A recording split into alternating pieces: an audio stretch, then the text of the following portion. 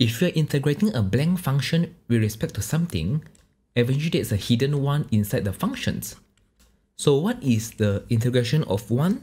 Since 1 is just a constant, so we know integration of constant just itself times the variable that you're integrating with respect. So for this case, we are integrating with respect to x. That's why we have x. If they are dA, it becomes a. If they are dB, it's going to be b. But don't forget, these are indefinite integrals. This is why we have plus c. So x times 1 is just x plus c, and it's going to be the answer for these questions. Next, how about the integration of 0? Since 0 is also a constant, so we know the answer is going to be itself times with the variable that we are integrating. For this case, it's going to be x plus c because it's an indefinite. Whatever times 0 is 0, this is why we have 0 plus c, and in the end, we have just c. Next, how do we integrate a modulus functions? If you still remember how to draw a modulus functions, for y is equal to modulus x, we have a graph looks like this, where we have like a V shape, right? Like a V shape. This happened because by right, the graph will look something like this. But because of the modulus, this is why it reflected in the x-axis. So whatever that is positive is eventually just a normal function where y is equivalent to x. Meanwhile, the one reflected, we say that is negative x. So this is why eventually this is a piecewise functions where we can say that the modulus x can be broken down to two parts. When it's a positive, it's just x. This when x is bigger than 0. Meanwhile, when x is smaller than 0, we have the graph will becomes negative x when x is smaller than 0. Since we split down to two parts, the integration is also going to be the same thing, where we're going to split down to the integration of positive x with respect to x, and the another one is going to be the integration of negative x with respect to x. So what's the integration of x? If there's no power, the power is 1. So the power increased by 1 divided by the new power plus c because it's an indefinite. And this only valid when x is bigger or equal to 0. Meanwhile, the negative thing, since this is just a negative, we can say it's a negative x squared over 2 plus c. And this only valid when x is smaller than 0, and we are done. Just a reminder, 1 over x power of n can be written down as x power of negative n. So it means that we just need to flip the power of the initial functions. This is how we bring it up. So first, we're always going to bring up the x power of 2 first. This y become x power of negative 2 and going to integrate with respect to x. So after that, we're going to know it's just a power increased by 1 and divided by the new power.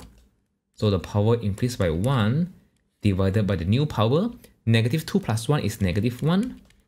And don't forget to plus c because it's an indefinite integrals. So this is why we have x power of negative 1 over negative 1 plus c. But since power of negative 1, we know we need to flip it again. It becomes 1 over negative 1 times x power of 1 plus c. So next, we're going to do again for 1 over x power of 3, where we have the integration of, bring it up first, x power of negative 3 dx. So what we're going to do is, just like usual, the power is going to increase by 1, negative 3 plus 1. And then divided by new power, which for this case is negative 2 plus c. So what really happened here is, now it becomes x power of negative 2 over negative 2 plus c. So power of negative 2, we know we need to flip again, become 1 over negative 2 x power of 2 plus c. So one last one, we need to flip it again.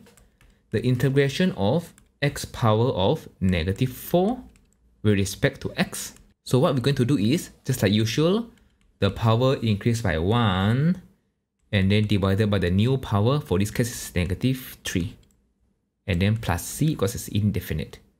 So what we're going to have for now is going to be x power of negative 3 over negative 3 plus c.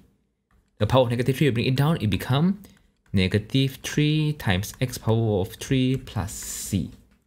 So as a conclusion, we know that when we take the integration of a reciprocal function 1 over x power of something with respect to x, we always give us the answer of negative 1 over x to the power of, so the rest of the pattern, when x power of 2, it becomes power of 1. When it's power of 3, it becomes power of 2. And with power of 4, it becomes power of 3. So this is why we know that the power is going to reduce by 1. And one more thing that you need to know is, do you realize the coefficient of it? The coefficient is just same as the power, but it's a negative. That's why we put the negative in front first. And the coefficient is going to be same as the power, n minus 1.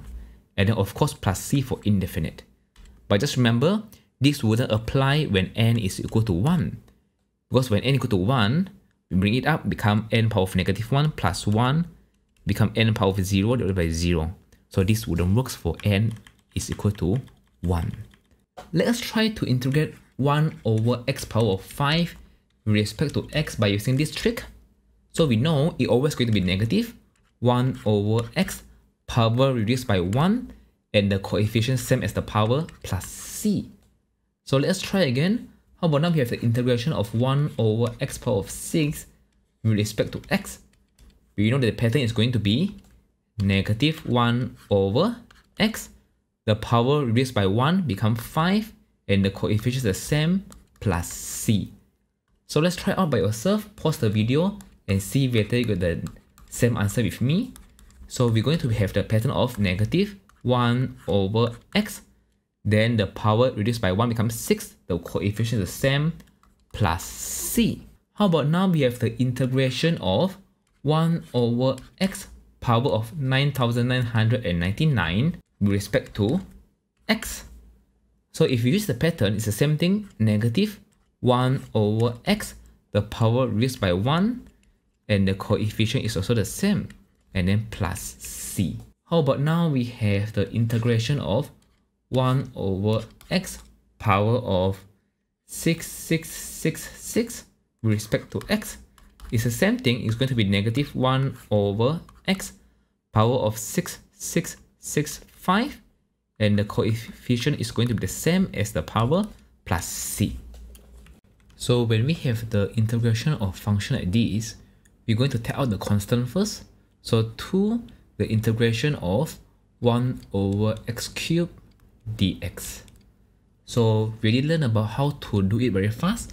1 over x cubed is just basically just 2 negative is the pattern 1 over x power of, then the power reduced by 1 become 2, and here also become 2, then everything plus c.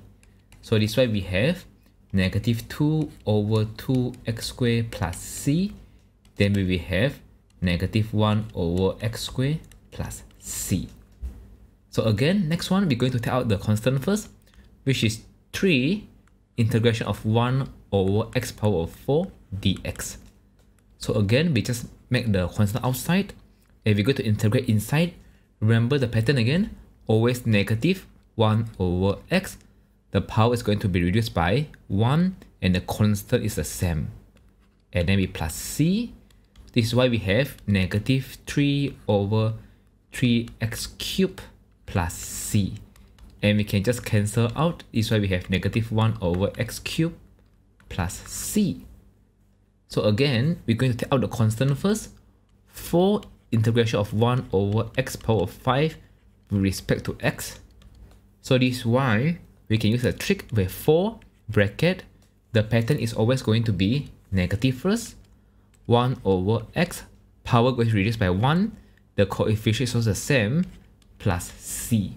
So this is why we have negative 4 over 4x power of 4 plus c. 4 and 4 can cut off, this is why we have negative 1 over x power of 4 plus c.